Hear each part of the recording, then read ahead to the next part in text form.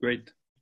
Cool. All right, thanks. Well, thanks, Awesome. Simon. We'll take it away. So, So basically, this talk is on. So this talk is a follow-up talk that I did from a talk I did 5 years ago for Santa Cruz JS, which is so that was May of 2015, and that was in person. You know, back when we could still have human contact, and it was really cool. It was my first time to Santa Cruz. Albert, who's in this room right here, is he connected me to this group, and anyway, it was really awesome. At the time, you know, React was really new.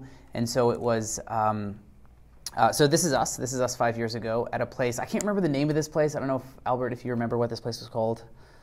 I think it's next, Crucio, no? Yeah, that's right. Yeah, so it was like a co-working space there.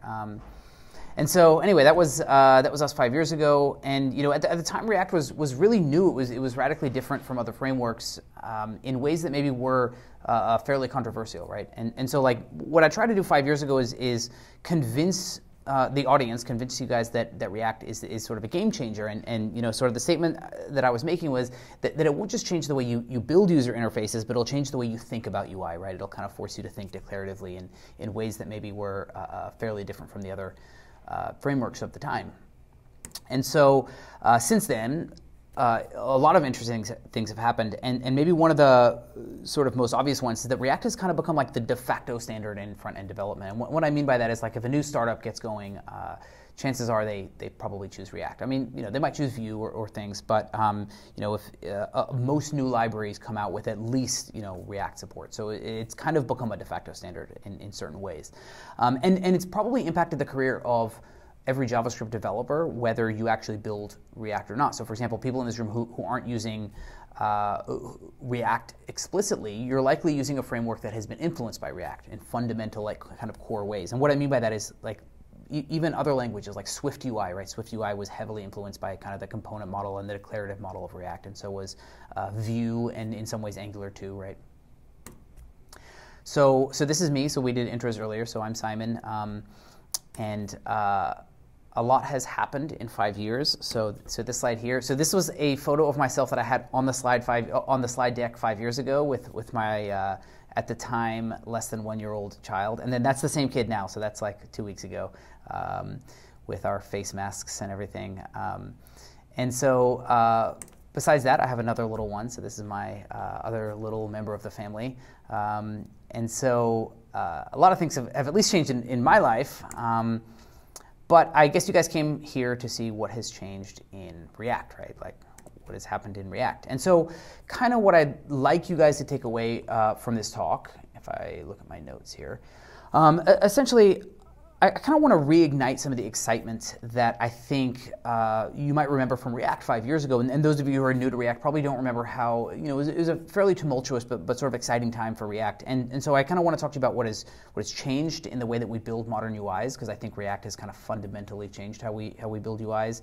And then and I want to talk about some of the changes that are upcoming and some of the new things that are happening in the React space. And my goal is to convince you that React is still the leader in this space, and that it's still innovating, and it's still fun and exciting, and that it's absolutely the best choice for your front-end projects. Okay, so what has this journey been like so far, right?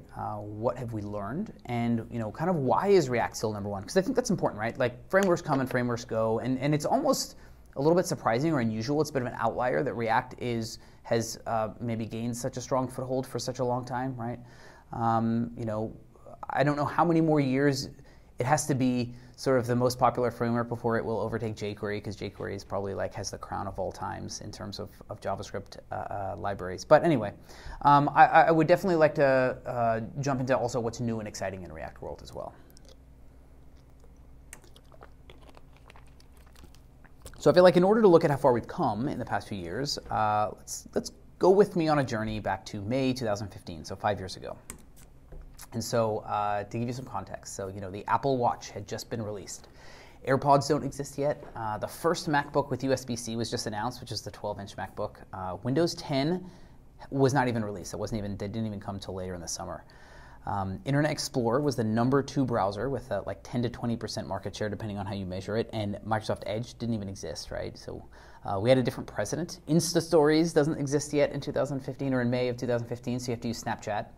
And then there was this thing called like Periscope and Meerkat that were like kind of competing to be the, you know, like live streaming trend of like streaming from your mobile phone. California's in a drought, and you know, human contact is still a thing. Like we can still like interact with other people. But aside from all that, in actual development world, ES6, if you know, a lot of these, I guess a lot of the slides that I'm going to talk about are probably more geared towards people who've been around in the JavaScript community for a while. So some of these things might seem like totally weird to you. But yeah, so there's this thing called ES6. At the time, it was still called Harmony. So you had to use the like -- Harmony flag on Node if you wanted to use this like modern, crazy new features that we probably take for granted now. We were mostly using Gulp and Browserify because Webpack had like just started to get popular, right? So everybody's using these kind of funky tools to build tools. AngularJS is the most popular web framework by like an enormous margin, and you'll see some slides on that later. And then we've got this thing called like CSS and JS now, which didn't even exist back then, or you know, wasn't really a thing that people knew of. And the Node.js community, if you remember, this was split into two camps. There was this IO.js, which was a fork of Node, and then there was original Node, and they didn't re-merge into one again until several months, until like midway through 2015. GraphQL was just announced, and React is just starting to gain popularity, right, from Facebook. So Facebook's kind of just pumping out open source stuff at this point. And then React Native coming out of Facebook had just been open source, like, you know, probably like 2 or 3 months before May of 2015, which is the time frame that we're transporting into right now. Flux is this as a concept, which many of you have probably never heard of, is like really hot, and Redux did not exist yet. And Rust 1.0 was just announced. So that's kind of the developer scene at the time, right?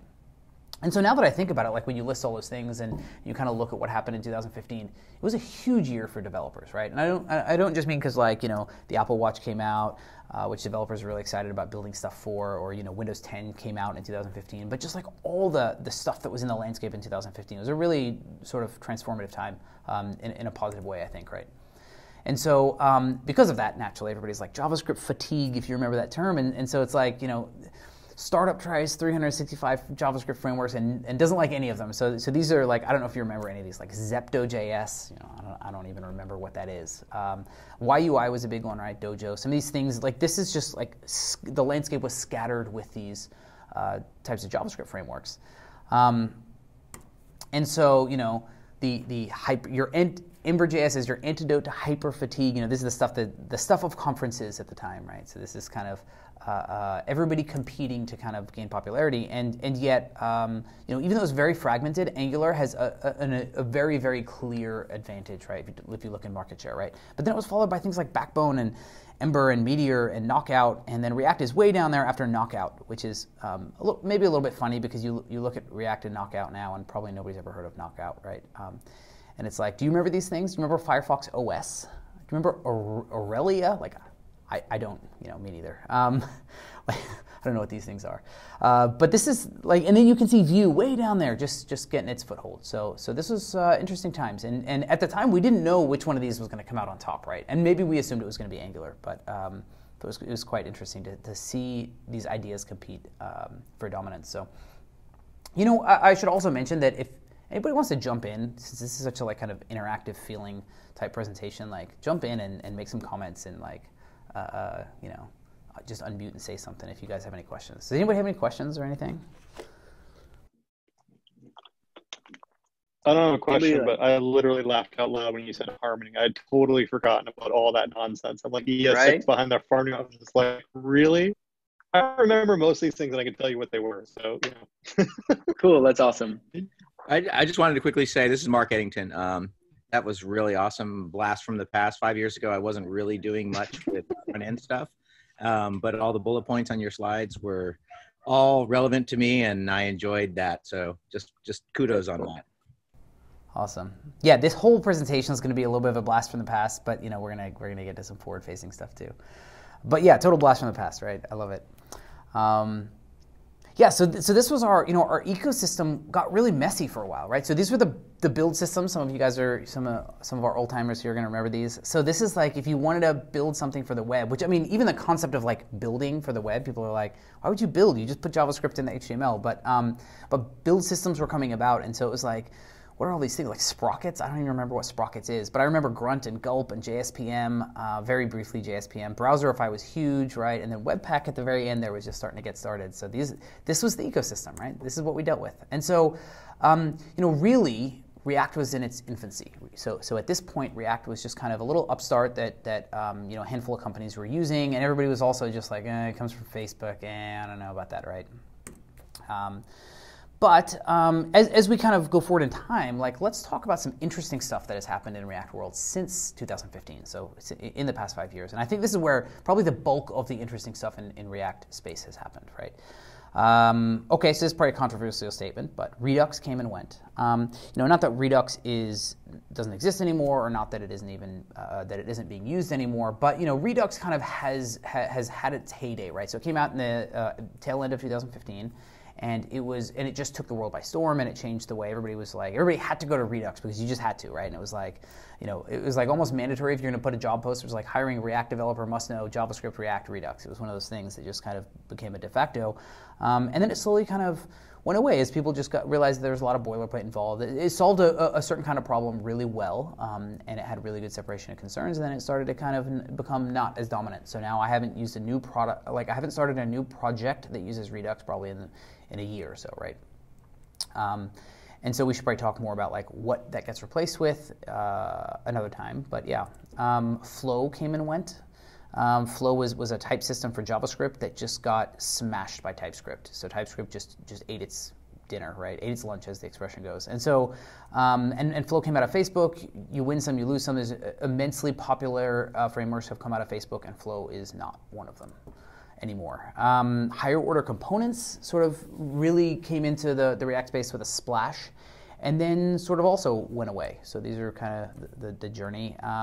And then render props came out as like the savior to higher order. So like all the problems created by higher order components, render props were like, we're going to solve them, and they were being pushed by a handful of really innovative people in the community. And render props still exist, right? They, I don't want to say they're gone, but render props as a pattern has stuck. And so maybe the takeaway from all of these technologies as we go through these things is that the good parts of Redux, for example, have stuck around, right? Like the concepts of dispatch and everything have not gone anywhere. Just Redux, the library isn't used as much, right? And the good parts of Flow, essentially typing and things like that are here to stay. Higher order components, the concepts behind that are here to stay. And so render props is like in the ecosystem now. It's just like a thing that has come and gone, that has come, made its splash, and now is kind of like in the fossil record, so to speak. And so like, I don't know, do you guys remember Thunks and Redux Saga?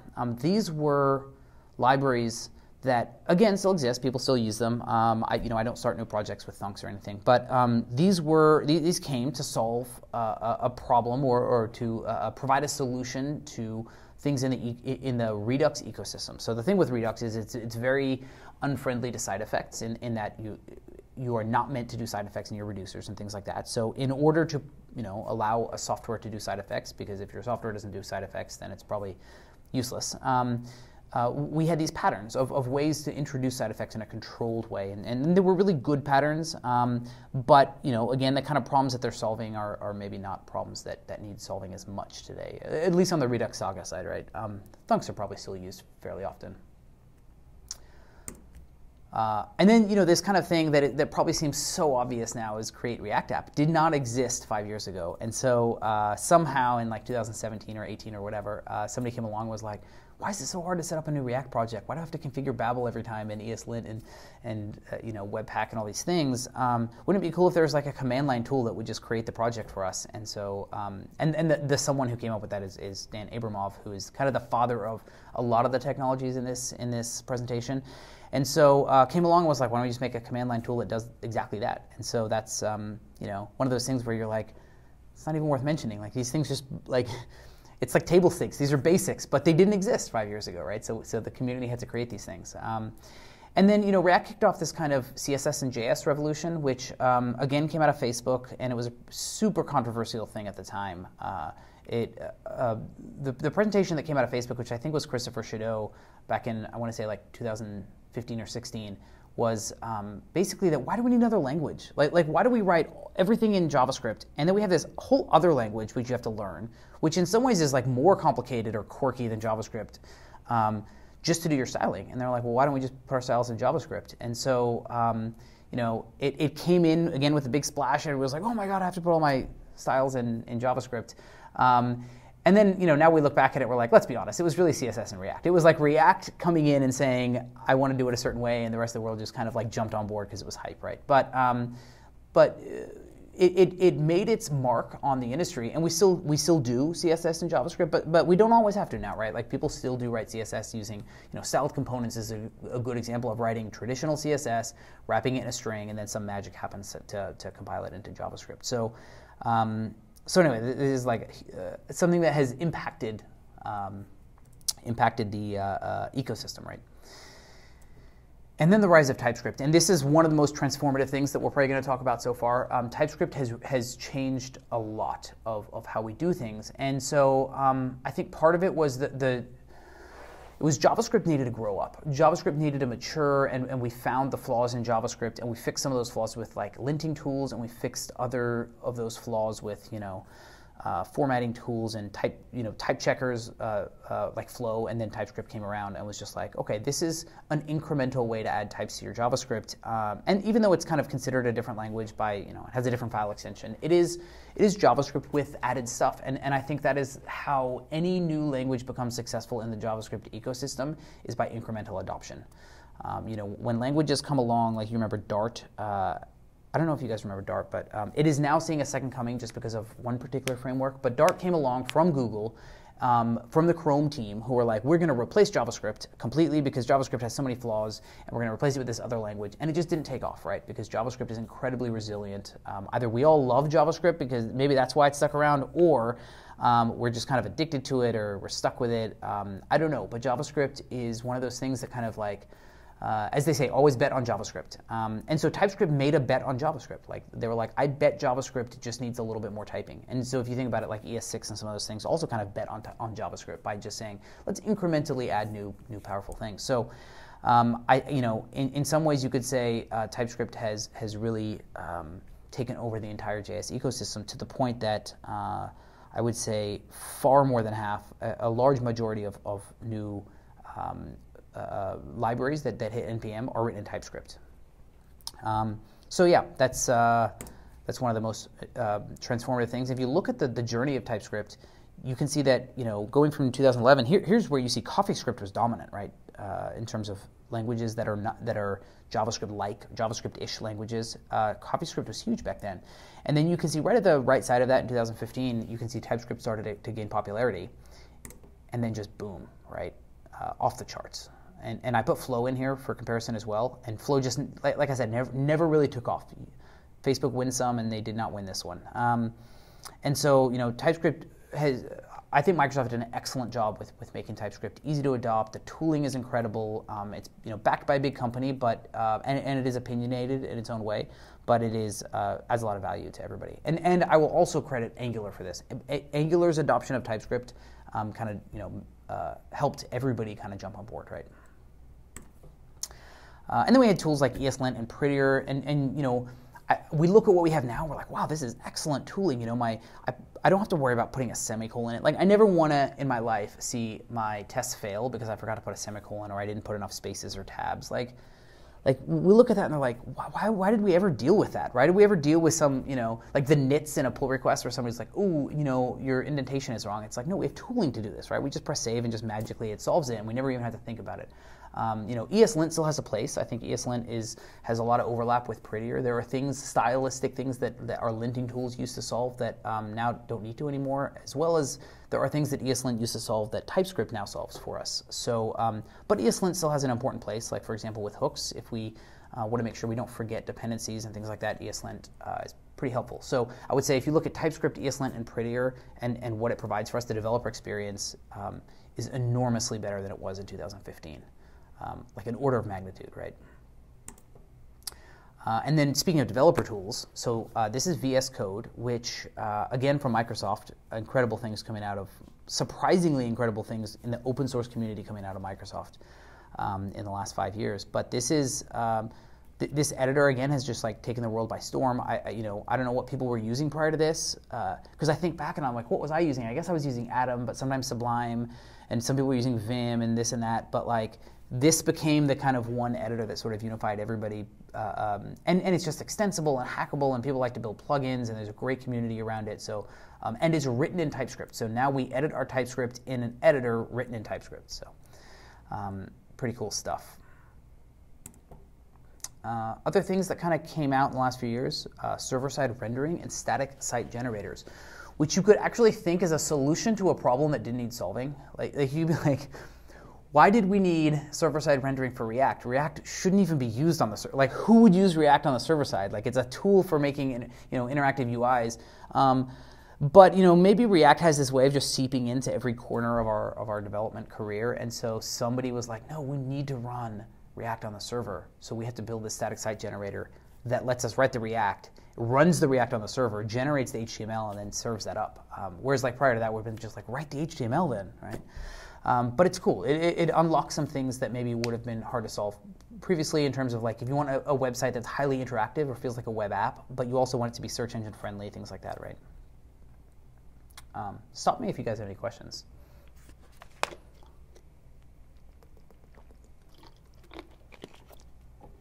No question, but about server-side rendering, I think it's pretty. If you're able to do server-side rendering, you can actually serve pages, static pages of your site. I mean, whether it's a report or whatever, in past life we had to generate PDF reports from charts and stuff that the user sets. So that helps to actually be able to just use the same code to do both things on the front end and the back end. Yeah, you're right. Maybe one of the big benefits of this, because the criticism is like, why run React on the server just to generate HTML? There are better tools to do that with than React. But maybe the argument in favor of this is like you said, like, let's not write it twice. Like, let's not write it all in HTML and then also write it all in React. Let's write it once. So, for sure. And both of these tools here, Gatsby and Next, are really worth looking into. They're really powerful, really cool stuff. Hey, also, Mm-hmm. not a question, but just a comment. This is Mark. You said that the VS Code was written in TypeScript, and for the people who are newer to the ecosystem, I just wanted to mention that TypeScript was actually, the father of TypeScript is Anders Heilsberg, who also wrote Delphi, which was a programming language built on Pascal, and the Delphi IDE, which was similar to VS Code before it became a thing, was written in itself as well. So the brilliant genius who creates languages like nobody's business is just continuing to do his thing up there in Microsoft, and it's wonderful to watch it happen.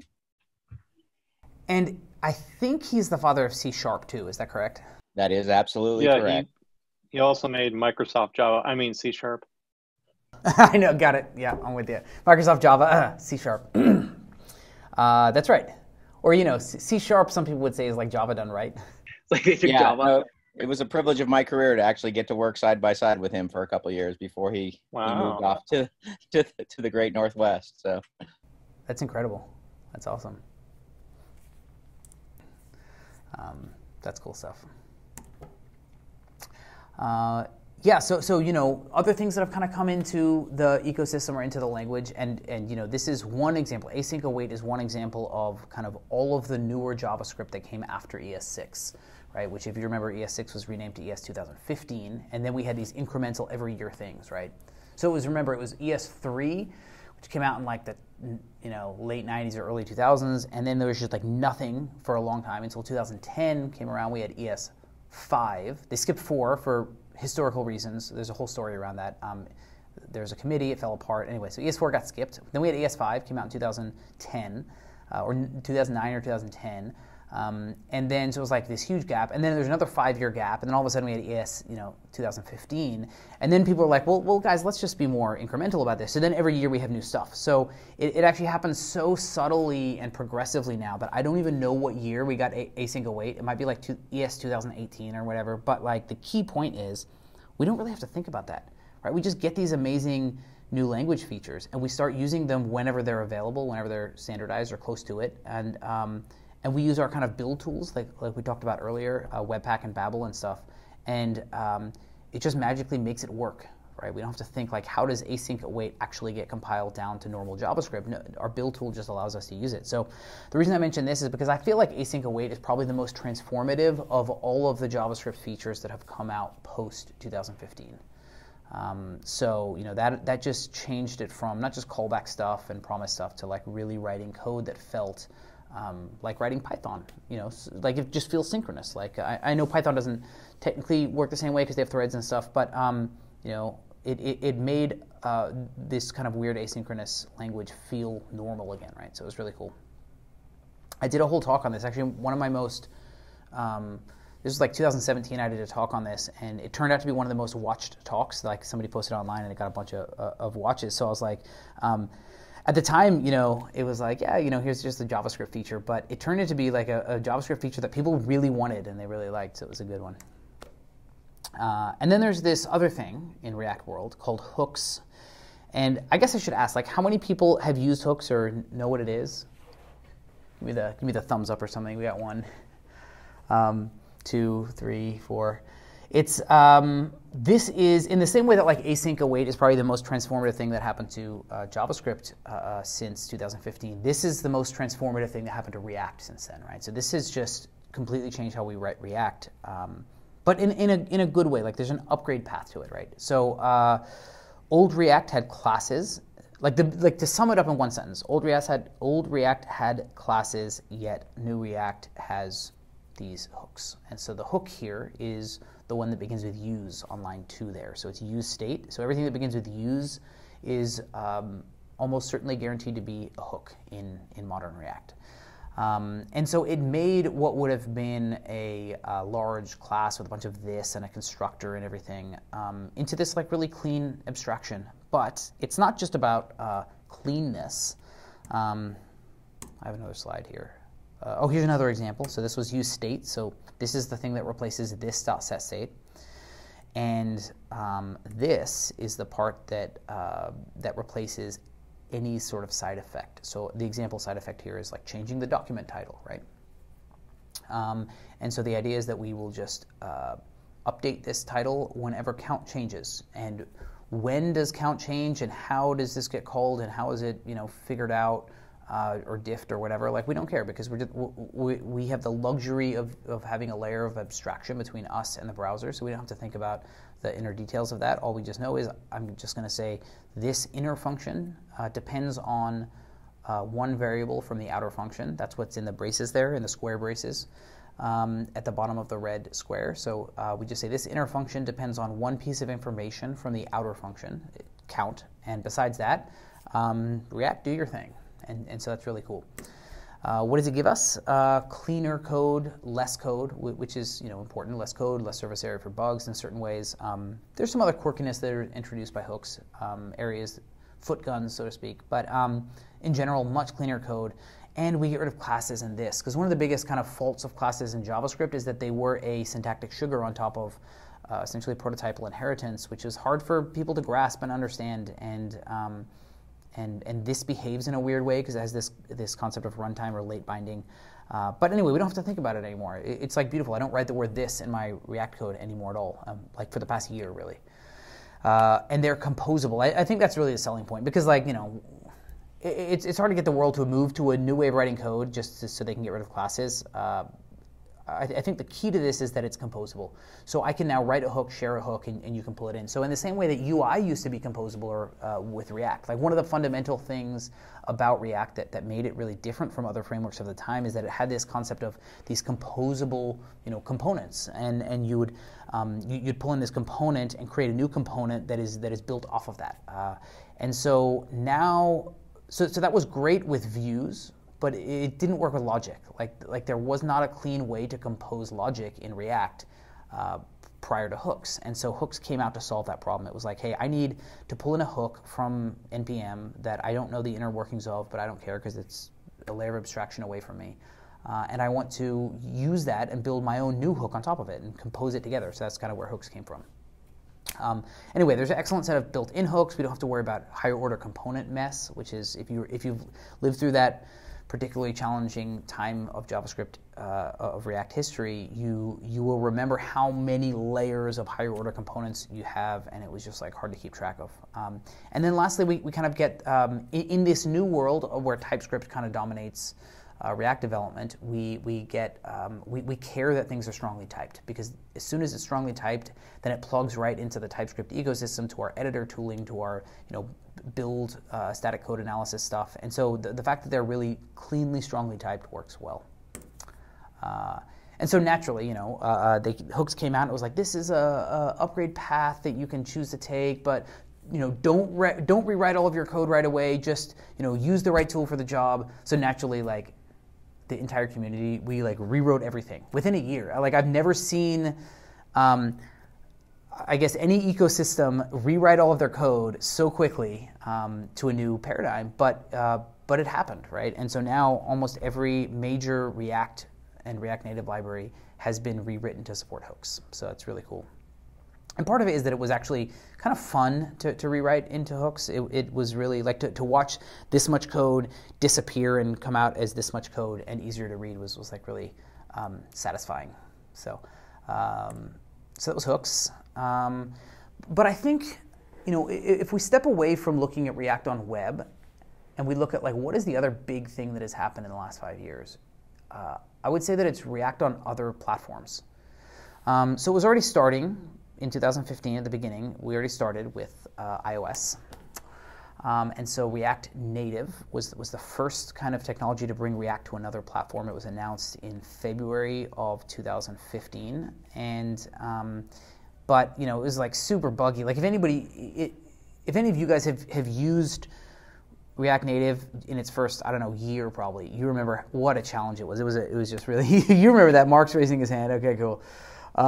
So yeah, we got a few who remember this, and it was like there was no navigation out of the box. There was like some kind of half-baked solutions and that would call into native code. There was no, there's so many things that were missing, but it was okay because the only reason why it was okay is because it was like, yeah, look, we can't replace everything you could dream of right now. You still expect to do native work, like expect to still do certain pieces of your workflow in native land, but at least most of your business logic can be done in JavaScript in a way that is cross-platform, but you're still going to have to write some native code. That was kind of the initial selling point of React Native was like, I'm not, this isn't a write once, run everywhere. This is a learn once, kind of use that knowledge everywhere, right?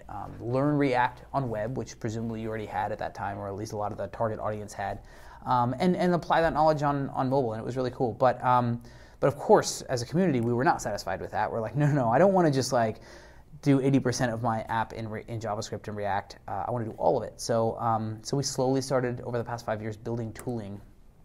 And so on the topic of React Native, it is probably the most influential cross-platform solution, mobile solution to date. It has a few strong competitors now. Prior to React Native, really the only one of note at all was Ionic, right? Which was built on Cordova or whatever. So, but after this now we have a few more to choose from. NativeScript, which works well with Angular, Flutter. There's one that has very quietly come out of Google in typical Google fashion. Apple came out with a big stage hoorah and announced SwiftUI, and they're like, it's going to change the world. And then Google like quietly snuck something into their Google I/O last year, which is called Jetpack Compose. Has anybody here heard of Jetpack Compose? It is a way of using Kotlin to write cross-platform apps. So it's super young, but it's really cool. It's worth checking out. But the key takeaway is that there are other alternatives to React Native now, but I would say React Native is probably the most influential of the past 5 years, which is cool. And like any web developer can jump in and just start being a mobile dev. It was like I remember doing that jump right from web to mobile, and I'm like, this feels really powerful to be able to just like be a mobile dev with the knowledge I already have. I didn't have to learn too much. It was cool. And create these really immersive, like 60 frame per second kind of experiences. It wasn't like just putting HTML on the phone. It was like building real native stuff. And since then, we have this incredible ecosystem of packages from navigation and animation and gesture handling and Bluetooth and audio and video and all kinds of stuff. So world-class companies like Shopify and Wix and Microsoft, to a large extent, are pushing this stuff forward. So that was a whirlwind tour of React Native, and we're not even done. We're covering a lot of stuff here. So stop me if you guys think you want to talk about any of this. Can I just jump in with a quick question? This might be out of left field, but what about, you mentioned VS Code being developed on TypeScript. Mm-hmm. What does that technology stack looks like? It looked like to deploy that stuff on desktop OSs. Oh, right. So it's Electron. So Electron is essentially web views, right? I was wondering how that fit into things. Yep. And we're actually going to get in a moment to how you can use React Native in Electron as well to build kind of native desktop type apps. But yeah, Electron's one of those things where it's like web technologies on mobile never really took off in the way that people predicted. So in whatever it was, 2012, 13, people were like, HTML5 is the future. It will be on every device because, JavaScript and HTML is already understood by every device. It will be the future, but the performance, it was really hard to extract performance out of it on mobile because phones just aren't as good at getting 60 frames per second on web technologies. But maybe the one area where that dream was realized is the desktop, because if you think about most of the desktop apps that you use today, besides the big old school stuff like Photoshop, but the modern stuff like Slack, I'm trying to think, Microsoft Teams, Skype. I don't know if anybody uses Skype anymore. I'm just trying to rattle things out that are all built with kind of Electron and web technologies that are wrapped in web views. VS Code, right? Tons and tons of things. Anyway, yeah. So that's kind of where HTML5 did make its way to native applications was with Electron. So there's some performance and challenges there too, but. Anyway, Simon, you mentioned something like a new feature about for React. You said they replaced this set state. Can you go back on that? Where they replace? Yeah.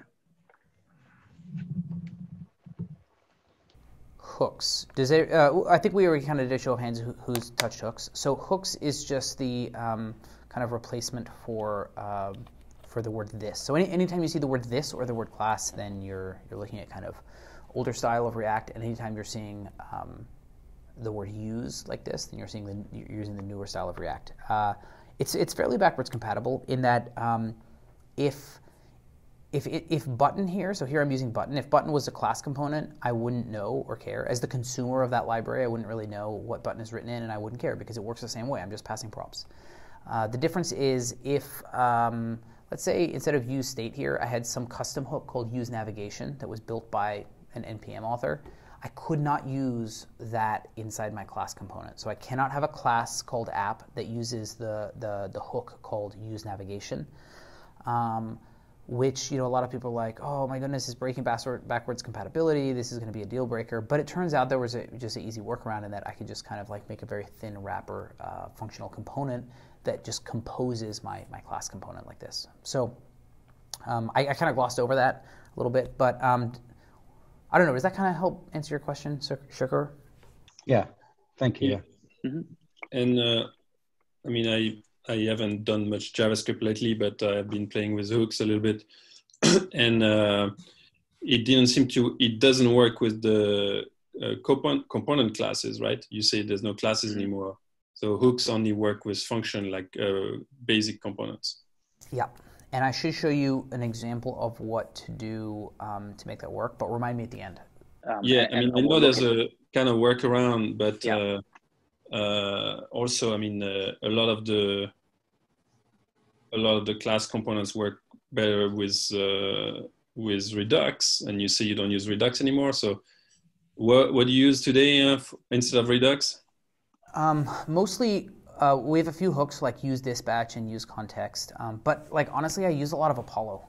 So a lot of my state, at least for my fetching stuff, a lot of that state happens in Apollo, and of course Apollo is a whole other probably topic to discuss, but Apollo is a GraphQL library, which technically can work with REST as well, but I just said, oh yeah, because I've been we still use Redux and we still have our challenges, and I've been wondering what's the next incarnation. So, thank you.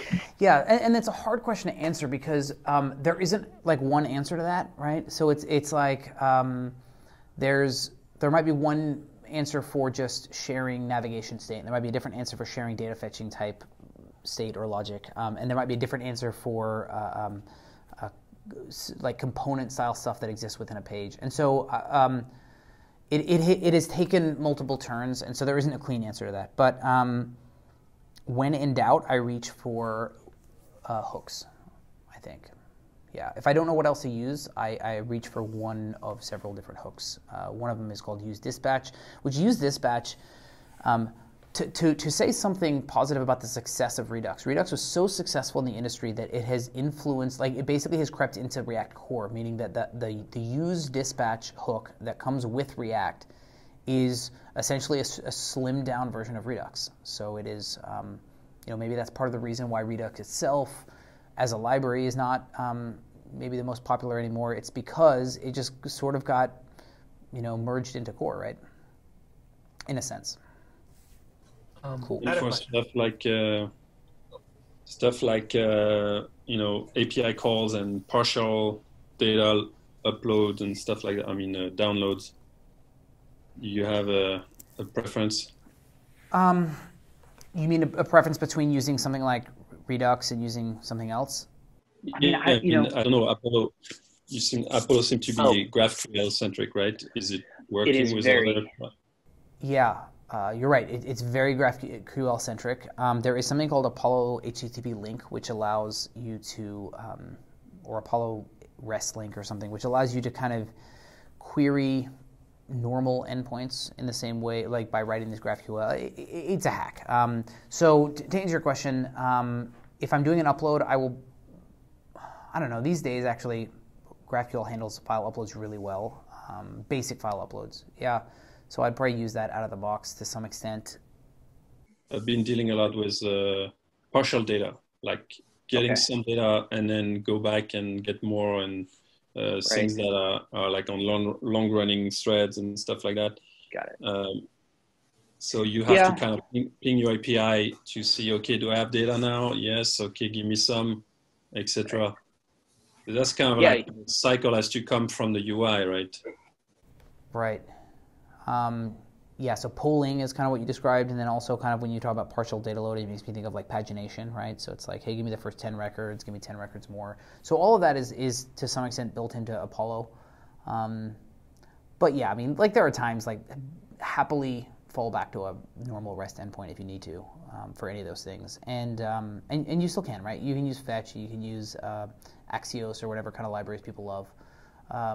You can totally use that stuff. And then just put that inside of a state, like a use state or a use dispatch, I should say. Yeah, so I'm probably giving away a very like hand-wavy answer to that, but I think the general answer is, use the right tool for the job, and the library authors behind libraries like Apollo, they try to make it have at least a working solution for everything you could encounter, from subscriptions and WebSockets and things like that, all the way through to file uploads. So they definitely put the effort in. These library authors are putting the effort in to make sure that it works for those cases. But yeah, I mean, like if it makes sense to use an endpoint, a normal REST endpoint, go nuts, right?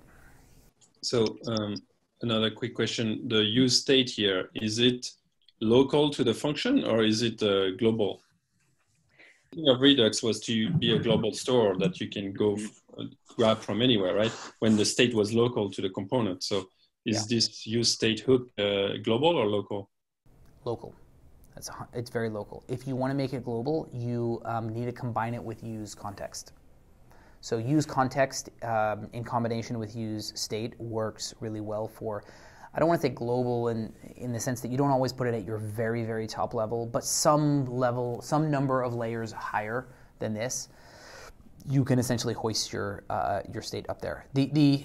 The Achilles heel of Redux, I guess, was two pieces. One, the global, you mentioned global state. That was that has its own flaws in terms of performance, right? There are times when it's like, I don't need the state of my dropdown or, certain little kind of smaller pieces of state to be global. Maybe it doesn't make sense to make it global, and then you end up with some perf issues with doing that. Perf issues that could be solved with, we had some really good libraries like, what was the select one? It was like Redux Select or something. There's some really cool ones. However, the other, I think, kind of nail in the coffin or Achilles heel of Redux was the boilerplate, right? So people wanted to be able to not have to add 5 different files in 5 different locations to add a little bit of state. Because you'd have to create your reducer, you might have to mess with the middleware, you might have to create a thunk, you probably have to create some kind of or if you're not using thunks, you're creating like a saga or something. There was just a lot of pieces. Create your actions. Oh my gosh. Right? Yeah, that was crazy. And so that was a selling point. At first, it was like, hey, look how cleanly separated there are. These are separated into 5 different locations. And then after a while, it was like, I don't want to separate everything into 5 locations, right? I just want it So I guess there's this battle between like the ergonomics and then the kind of, I don't know what you would call it, the by the books. I just want to add something too. So this is one of the things that I found to be troublesome about using Redux was like it can be powerful and stuff, but a lot of times I would hear others say, just use it for the global state all the time. And it was like, okay, so you mean to not use the local state, but always rely on Redux for state? And that can be overkill, because if like this example is a good one where it's just like, hey, I just need local state, and that's it. I don't need Redux. And so I thought there was a bit of confusion for certain people, even like, various educational videos on how to use Redux. Yeah, that's kind of like the Redux way of doing it. But, you also have to kind of temper that with, does it make sense? Like, use the right tool for the job, right? And it doesn't always make sense to put everything in Redux. But you're right, those training videos, keep in mind the training videos, if they're sold as, hey, I'm going to teach you how to use Redux, of course they're going to push Redux to its logical sort of extreme, right? Whereas the creator of Redux, Dan Abramov, was like, hey, Redux is not always the right tool. So, but he's known for that being very kind of pragmatic with even the things that he creates, right? Anywho, so that was a deep dive into hooks there. And I don't have a ton of slides left. So anyway, this was Dan Abramov saying, don't rewrite everything in hooks, and we did. And then we talked about React on other platforms. And then we have Expo. And so Expo, interestingly, was made by an ex-Facebooker named Charlie, I forget what his name is, like Shiver or something. And they were a Y Combinator summer 2015, I want to say, or 2016, one of those 2 years. And they were right on the heels of React Native coming out and being like, hey, we need to fill in the blanks. We need to make the developer experience that React Native doesn't provide. And I don't know that they succeeded at first. I was a big fan. It used to be called Exponent, and when it was Exponent, early days, I was a big fan. But a lot of people kind of struggled with it and was like, maybe this isn't as good as it claims to be. And then slowly it matured over time. And then, if you get the opportunity to take another look at Expo and you're like, holy cow, this has gotten really good over the past 2 years. This is nuts. And to give you an idea of what Expo is, so, like I said, it's the missing toolkit for React Native. It provides these libraries, and the SDK is the key piece there, that you need on mobile devices that isn't provided by React Native out of the box. And I think that's where React Native has failed compared to frameworks like Flutter. So Flutter gives you everything you need out of the box, typical like Google, right? So Angular gives you so much more out of the box. And React was like, yeah, here's a view library. How do I fetch data? I don't know, figure it out, right? And then somebody else comes up with 7 different solutions. And so that's typical React ecosystem. So React Native came out of the React ecosystem where it's like, hey, I'll let you render views and text inputs on a mobile device, but nothing else. How do I deal with Bluetooth? Don't know. How do I deal with push notifications? Who cares? Figure it out, right? And so I think developers wanted more than what React Native provides. So libraries like Expo came along and was like, hey, why don't we actually give you push notifications and Bluetooth and video playing and audio playing and being able to run something in the background and trying to think what else, tons and tons of stuff, everything from dark mode and appearance and internationalization and everything that you would need to build a mobile app these days. I find myself not needing to reach for anything that's not within here. In fact, even though technically React navigation is not part of the Expo library, the Expo team maintains React navigation. So like even the pieces that are the most popular in the community are built by the Expo folks. So, and then on top of that, they give you this online playground, which is like nuts. Like never in the history of mobile development were you able to like type in some code on an online little editor on a web page and like run it natively on your mobile device. And this allowed that through a bunch of different trickery that a lot of people thought Apple wasn't going to allow, but somehow they got around that, and Apple hasn't taken them down yet. But yeah, you can type in code onto a web page and run it on your mobile device, and it's really cool. So the online playground is called Snack. Has anybody seen Snack? Is it worth pulling this up? Do it. So snack.expo.io, this is how it works. You write in this code here. You click on iOS, and it says, okay, run it on your device. Oh, it's still thinking. So you write it, you type in some React Native code, you press run on your device, and it shows you a QR code. You open up the Expo kind of runner on your app, the Expo mobile app, and you scan the QR code, and it just runs the code. It essentially downloads the JavaScript, does this little build magic, downloads it, and then executes it on the phone, which is why everybody was like, whoa, I don't know how Apple's going to feel about this. We're going to download code off the internet and run it, like execute it on the phone. But somehow it's acceptable, and they got away with that. So anyway, it's really cool. You can just run on your device. This tap to play thing is kind of this other kind of emulator in the cloud simulator thing. But yeah, you can do the same thing with Android, and then web we'll get to in a minute, but web is kind of next on my slide here, as you can see. Oh yeah, and then the build pipeline before I move on. So online playground was just like, wow, people were stunned by that. And then on top of that, you get this build pipeline where you actually can write the code in your VS Code or your online playground or whatever, and then you send it up to Expo servers, and this is all free somehow. I don't know how they're paying their bills, but this is all free. You send it up to Expo servers, and they will build it for you into an APK for Android or an IPA for iOS. And that's where the automation tools comes in. It will not only just build it, but then you can actually get it to upload it to test flight. So the whole thing is done in the cloud. And you just run this Expo, like I think it's called Expo Upload iOS, and then just like imagine, and you have to put in your API, your Apple Team ID and a few keys or whatever, and then it just kind of like puts it up to test flight for you. So you can now write a mobile app without ever opening Xcode, which is something that React Native could not say in the past. They couldn't claim that, but Expo is like, we've cracked that nut. In theory, you can write an iOS app on a Windows computer now, right? You write your JavaScript code. You don't have to open Xcode to build it because you send it to the build pipeline on the Expo servers. It builds it, and then it will upload it to. You run this one command, and it will upload it to App Store Connect or whatever it's called. So the tooling here is just like all over the board. And then on top of that, they're like, well, Expo is not cool enough yet. We're going to add Expo Web.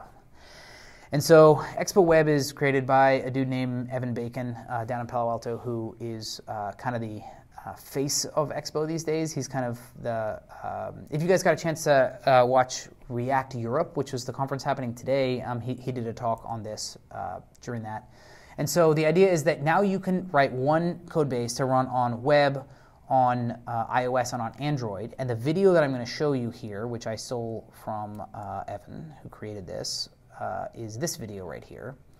And so if I press play, what you're going to see, hopefully, is editing code up here in the right-hand corner, and then pressing save, and then the fast refresh kicks in and just reloads it on all three devices. So let's hit it.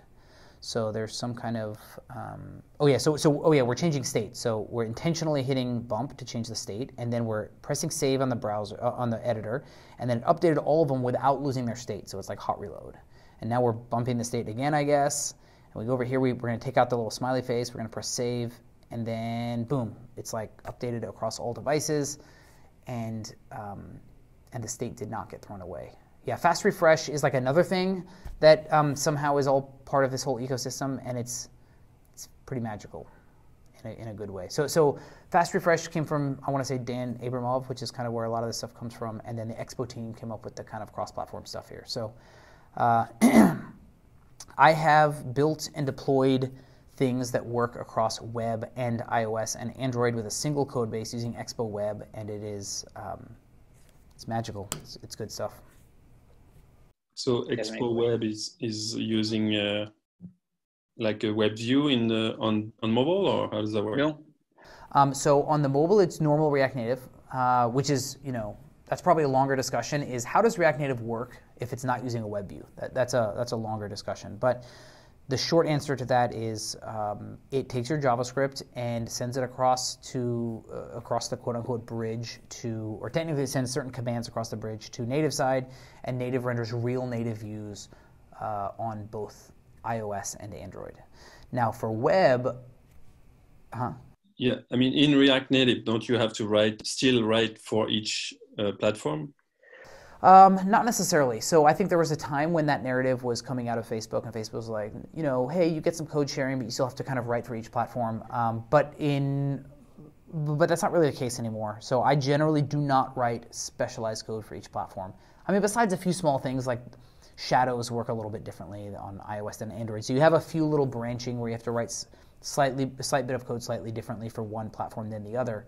Like an action sheet, for example, right? Like you don't get an action sheet out of the box with Android, and you do get it with iOS, or like date pickers work a little bit differently. But anyway, to answer your question in broad strokes, you do not need to write separate code for Android and iOS with React Native. And what Expo Web has now done, which is actually built on something called React Native Web out of Twitter. So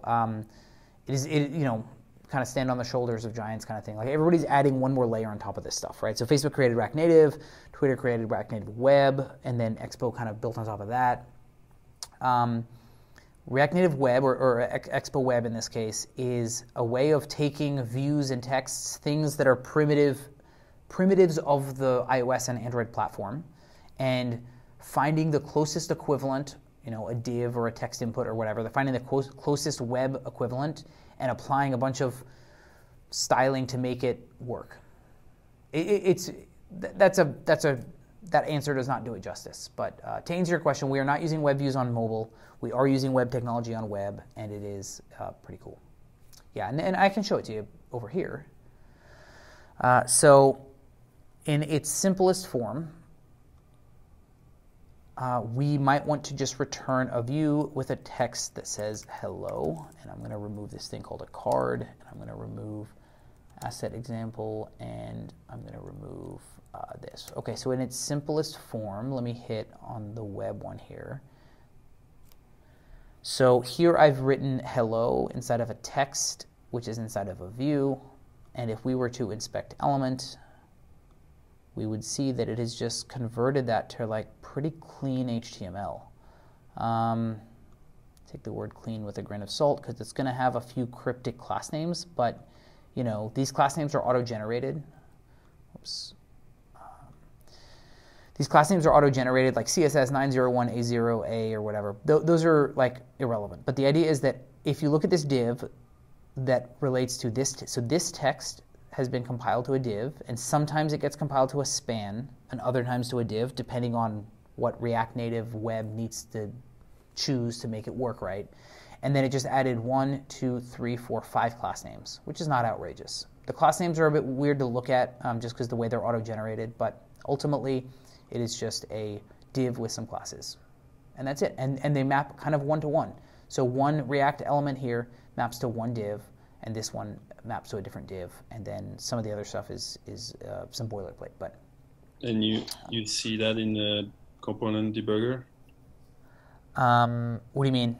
I mean, do you see like in you have components here on your as one of the tabs for React debug, right?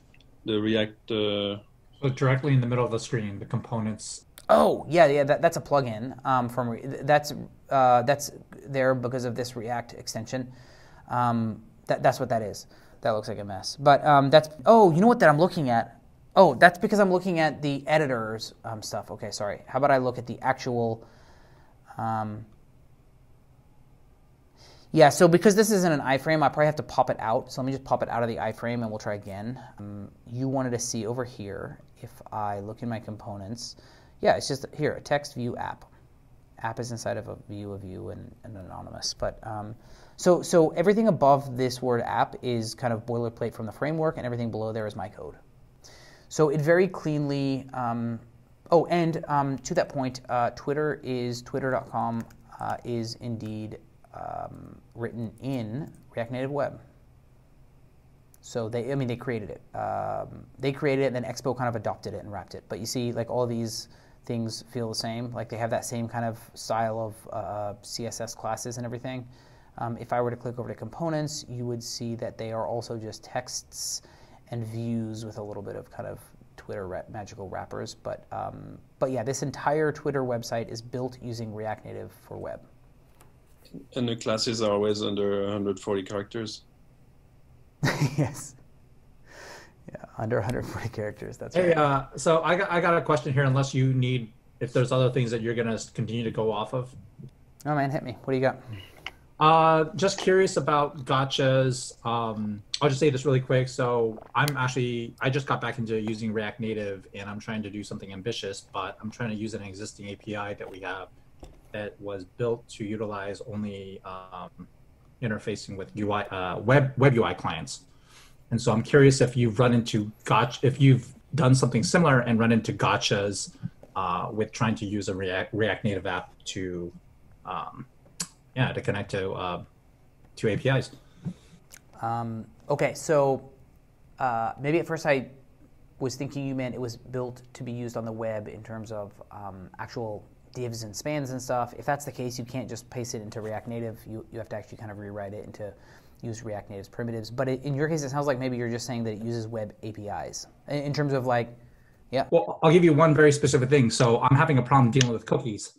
So one of the things we need to do whenever we connect with our API servers, we have to send cookies and something about like setting headers and whatnot. Yeah. Right now, that's kind of a black box to me, and I'm just like, WTF. And what's happening is that as I'm using my React Native app, I'm not able to give the proper data to our API server, and so. Yep. My guess is that the problem you're facing is because React Native will not automatically manage cookies for you for a number of reasons, including that cookies are tightly coupled to the concept of origin, and there's no concept of origin in React Native. So an origin is like the domain and the port number that you're on in the address bar. So there's like things about the address bar that are tightly coupled with the concept of cookie management. So all it means is you have to just manage that yourself. So if you make a request and the response comes back with some kind of a cookie header, you got to manually grab that cookie, save it somewhere in memory, and then you need to manually reattach that cookie to your next request for subsequent requests, because the browser does a lot of that weirdness for you actually to a fault, right? Like the browser, like a lot of browser security flaws and cross-site scripting and everything is because of the way browser handles cookies. So none of that exists in React Native. So you just got to write the cookie handling logic yourself. But you can access the headers with no problem. Right. Yep. Okay.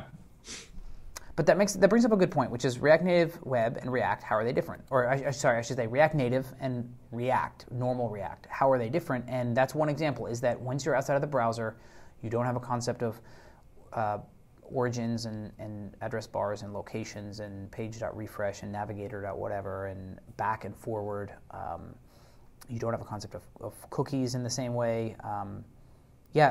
Even the browser by default, if you put one thing on the page, the browser kind of gives you this concept of a body, which is scrollable by default. You know, if it overflows, it scrolls. You don't get that on React Native, right? React Native isn't going to insert a scroll view for you automatically. It's up to you to put scroll views in there. So if you want to emulate what the kind of behavior of the browser is, which is where if you just put a bunch of text that it will just start scrolling, you have to wrap that in a scroll view. So you have to do a little bit more by hand because it doesn't make assumptions as much as the web platform does, if that makes sense. It kind of makes sense because it's trying to get you to think like app developers, right, or mobile app developers. Yes, right. Exactly. So that's the way iOS works. Yeah, you have to. If you want a scroll view, you got to put a scroll view in there, and then you got to say if it's horizontal or vertical or whatever. So that's true. And there's no CSS animations, so you have to use an animation library like Reanimated, which is fairly complex. Like there's multiple different libraries you can choose for animations, but it's not just like define a quick transition and then boom, you have to actually put some effort into state management and things. So Building for mobile is inherently a little bit more low level or complex than building for web in certain ways, and that is intentional. But then there's libraries that kind of abstract that away a bit. I have a question. How is memory performance using React Native as opposed to something like Electron? Because I remember when Electron first came out, there was a lot of criticism around like, why do I need an entire instance of a browser to render, for instance, Hello World? Why do I need to spend 500 megabytes of memory just to render simple text? Has that improved over time? With Electron, I don't know that it has, to be perfectly honest, probably not. No, I mean, maybe small incremental improvements, but like fundamentally, the thing with Electron is it has to spin up an entire instance of Chrome. I mean, technically it's a subset of Chrome. It's something based on Chromium. It has to spin up the whole, effectively, Chrome web browser for every single app you launch, and Chrome by its nature is just a heavy thing. I mean, some people say web browsers are almost as complex as an operating system these days, and maybe there's some truth to that. There's just so much in a web browser that the drawback of using web technologies wrapped in an app like the way Electron works is that, yeah, you have that overhead. And so I doubt that has improved significantly. However, to answer your other question, which is how does React Native compare to that, React Native does not have the overhead of launching an entire Chrome or entire web browser. It only has the overhead of launching an entire JavaScript runtime, which has some impact, sure, on memory. But on Android, it uses there's this new thing that I actually have a slide for later on called the Hermes engine, which is brand new out of Facebook, rewritten from the ground up, a JavaScript engine that they wrote specifically to be lightweight on memory and fast. And so the idea is that on iOS it's fine. I don't know why, because the way iOS works is that the JavaScript core is just like so tightly integrated with the operating system. It's just like really quick. Plus, iOS devices are fairly fast anyway in comparison to like kind of the average Android device. Not comparing to a Galaxy S9 or whatever, but so Facebook has written their own JavaScript engine called Hermes, which is technically still behind an experimental flag, so you have to turn it on. But then you get this really lightweight JavaScript engine on Android devices that doesn't have any of the memory issues that you just talked about. So it's used in production for a lot of Facebook products. So iOS is still using the JavaScript core, which ships with iOS. It's like made by Apple and it's fast. Cool. But yeah, there's some overhead there for sure. In general, if you're kind of building something that's not truly native, yeah, there's some overhead, sure.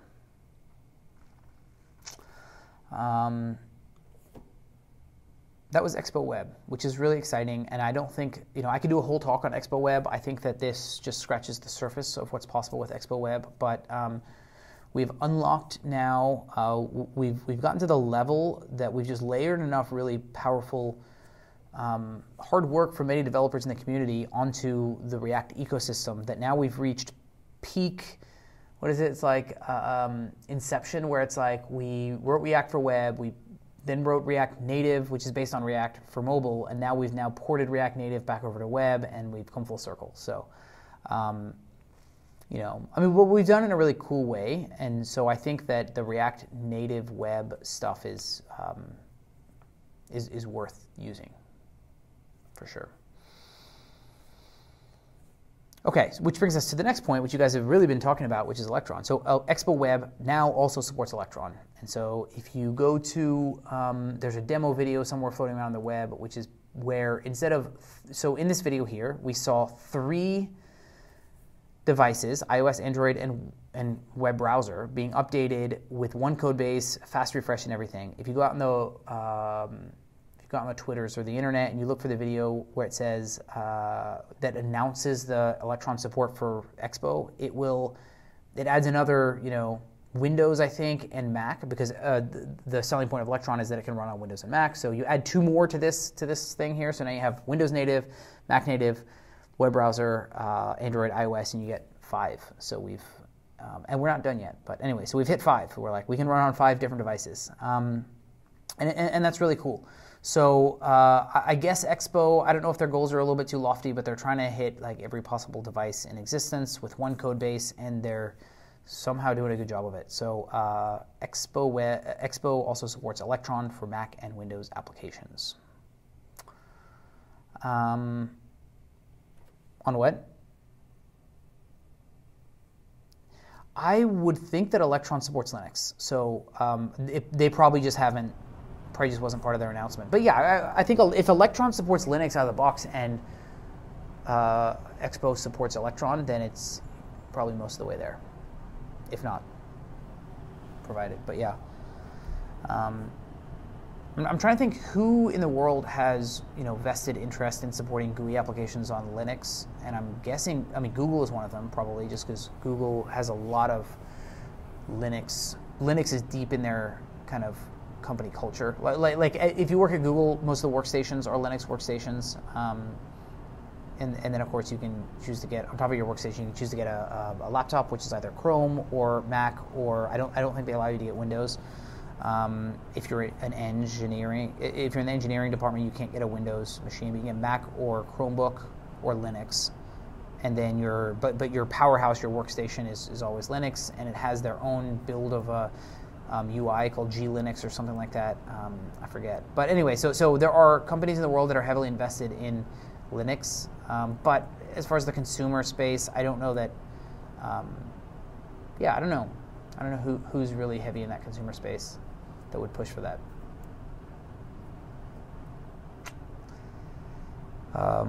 Okay, so on top of that, we're on slide 49 now. So on top of all of that cool stuff with Expo and everything, Microsoft has thrown their horse in the race, is that the expression? And Microsoft has announced real React Native support for Windows and Mac, not using Electron, not using HTML, not using web views, but like actual native support for React Native on both Windows and Mac, which is kind of surprising because why would Microsoft want to support Mac? I don't know. This new Microsoft is not computing in my brain like what they're up to. But anyway, so they have announced this. This is their website here, microsoft.github.io/React Native Windows, and it is both for Mac and Windows, and evidently there's a PlayStation in there for some reason. Or no, that's an Xbox, I mean. PlayStation is the wrong one. Wrong word choice when talking to Windows. Microsoft. I don't know, it's all blurring together in my brain now. It's too many devices to support.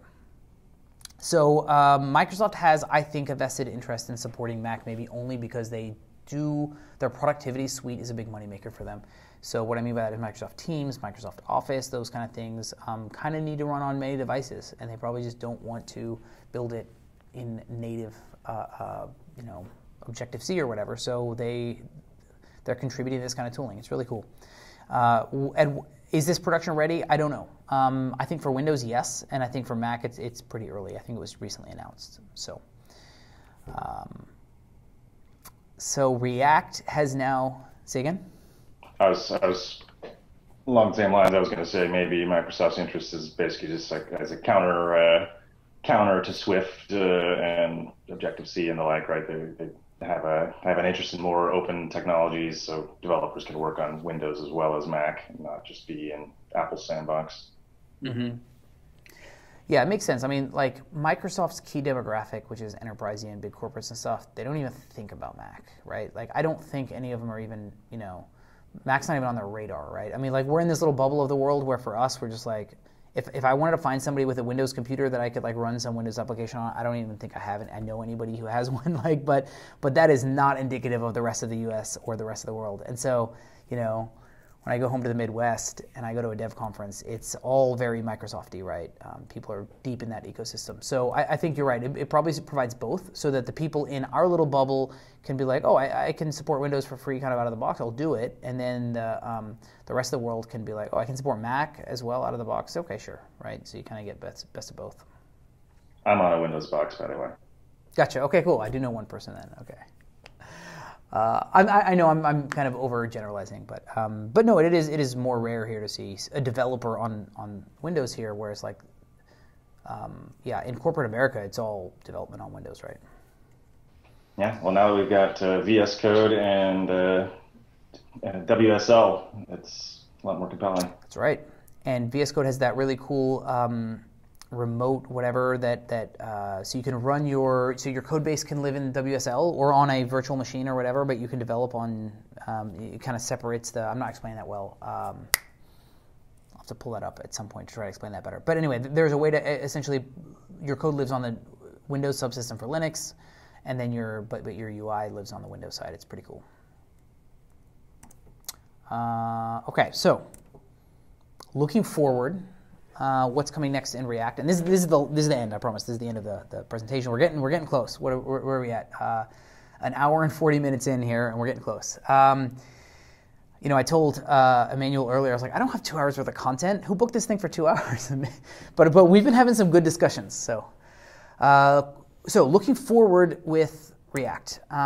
Hooks have paved the way for that thing called fast refresh, which you kind of saw a demo of, although that demo was cheating a little bit on the web piece. It wasn't completely fast refresh, but we're getting there.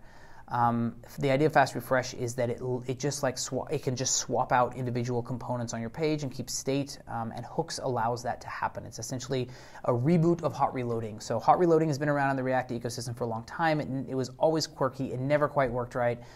The new fast refresh is a reboot of that works incredibly well. So that's exciting and new. React has been completely rewritten as part of the React Fibers initiative, and so Fibers is the internal rendering reconciliation piece, technically reconciliation, not rendering. And so without doing a deep dive into that, suffice it to say that previously rendering couldn't be paused. So you would get, if you were doing a very expensive render, you'd kind of have this frozen user experience. And I'll actually show you a demo of that when I get to the next slide. So anyway, they rewrote React completely in the internals to this thing called React Fibers. It took them some time, like over a year. And yet, and the amazing thing about this is they release it on a minor version. So they release it on React 16.6 or whatever, right? And the whole world didn't even notice, like, because the backwards compatibility was done so well that the engine could be swapped out without us ever even noticing, and we just kept going about our day, right? I mean, like, while they were doing that, they deprecated a few things with some warnings, but like, it still works, like everything still works. And so that was maybe a testament to how I guess well React has and maybe that's, you know what, maybe it's because React is such, remember how I said, like, React doesn't give you much out of the box. It gives you just gives you this like little view piece, and it doesn't worry about data fetching, it doesn't worry about all the other stuff that like Angular and other frameworks do give you. Maybe because they have such a small surface area, such a small API, they can really nail this backwards compatibility in a good way. So that was the rewrite. And why did they rewrite? Well, they needed to unlock 2 important future features. So concurrent mode is the big one. Concurrent mode is, including the Fibers rewrite, 3 years in the making. And the idea of concurrent mode is to not block the UI under any circumstance. Like, it needs to be fluid, even if there's an expensive render happening, which I think I'm going to give you a demo of. Do I have a demo for that? Where did I write the word demo? Here it is. Okay, cool. So, the reason for the rewrite was to unlock concurrent mode, which is the big piece to the future of React, and it is technically still experimental, and you have to opt in. So it is being used in production in certain cases. So, but you guys are, unless you've explicitly about this and you've opted in, you're probably not running this concurrent mode. And suspense is the other piece, which suspense. So concurrent mode is all about not blocking the user experience at all, and suspense is all about when the user has to wait for something. And anything that touches the outside world, data fetching and things like that, is like how to correctly, like what is the best way to manage that or abstract that so that we can wait, so the user can wait for things without, like in a really smooth way. Okay, that brings us to the next slide, which is the concurrent mode. Oops. And so to dive into concurrent mode a little bit, it is a huge shift in the way React internals work, and that's where my demo comes. And then it also gives us things like React Lazy for granular control over code splitting, which is, again, out of the scope of this talk. But when we think about what is coming down the pipe for React, React Lazy allows you to say, okay, I'm only going to load just the components necessary for this one page or this one screen, and then I'm gonna, whenever I need something else, I'll just load it as I go, and it integrates to the bundler and everything really well, and it works with the concept of suspense and concurrent mode.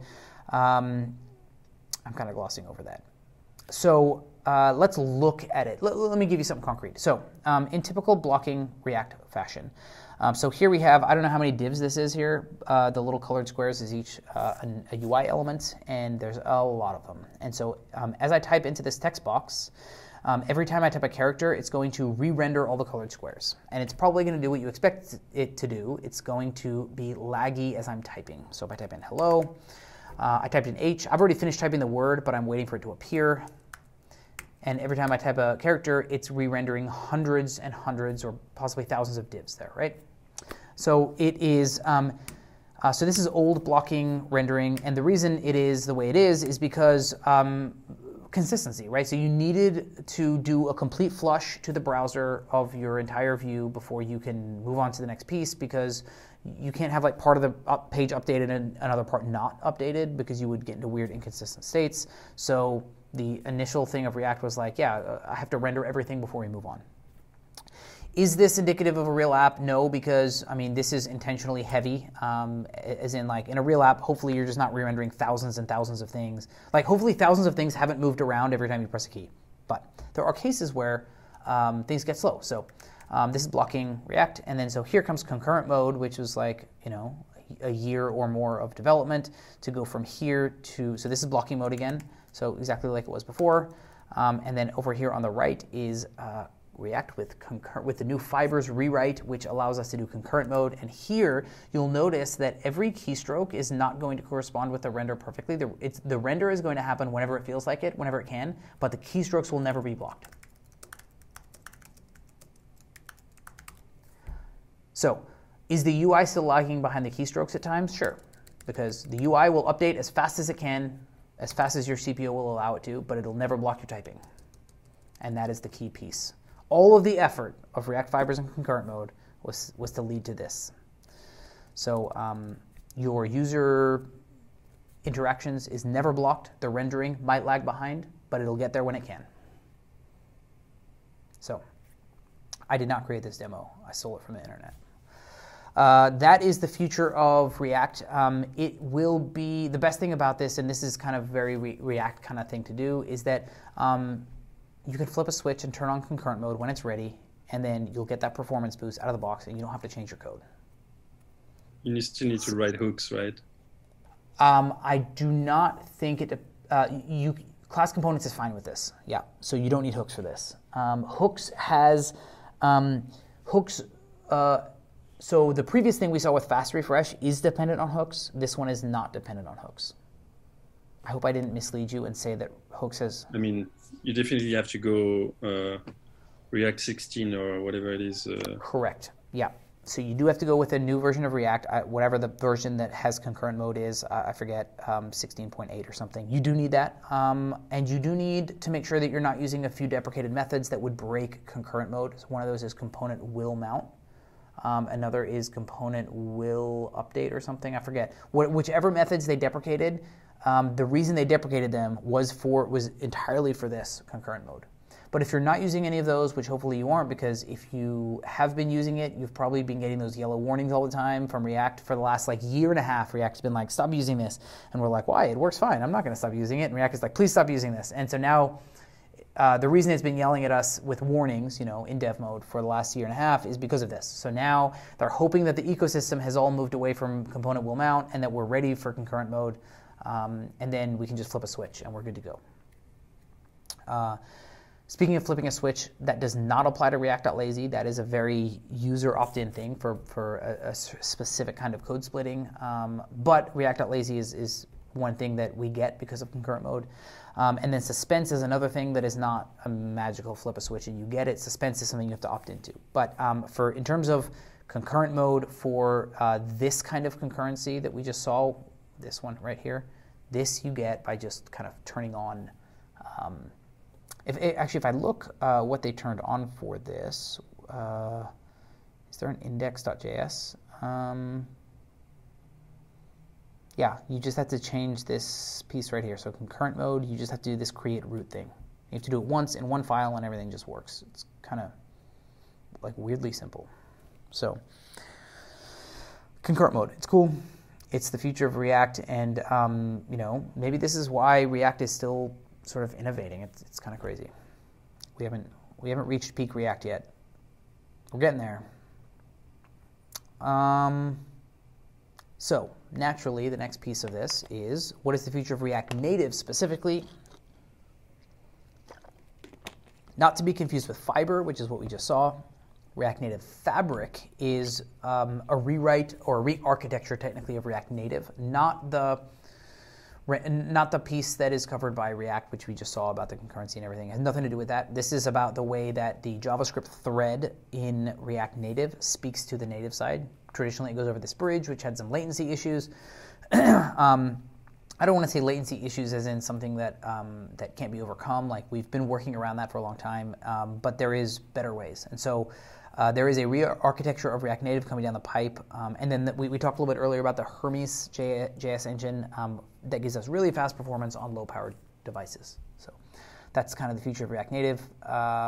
And again, both of these are internal things. Like, I do have to opt into the Hermes JavaScript engine, but the re-architecture stuff, like, I don't have to think about it as a developer. So this stuff is exciting. Why is React still innovative after all these years? I guess it's because they've been not afraid to really just revamp things, throw the book out, and just rewrite the book on, you know, there's only so many times your community will tolerate that. And so the community has accepted hooks surprisingly well.